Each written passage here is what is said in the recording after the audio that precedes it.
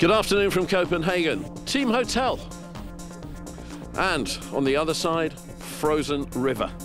And believe me, it really is frozen right the way across. It is bitterly cold here in Copenhagen. The Parken Stadium is about a 10-minute coach ride away. Last evening, the team trained under the roof at the stadium. The club put it on, but tonight the roof will be off. They want to take every advantage they can of this cold and hope that Chelsea won't adapt. Team News' Carlo Ancelotti will play those senior players who didn't start the 2-hour game against Everton. Expect Torres, Anelka, Basingwa and Essien, therefore, to be in the lineup, and FC Copenhagen are expected to play Gronkia on the left wing. So it's frozen here, but if we move across the river behind the camera, we can see that an area was cleared this morning for swimming.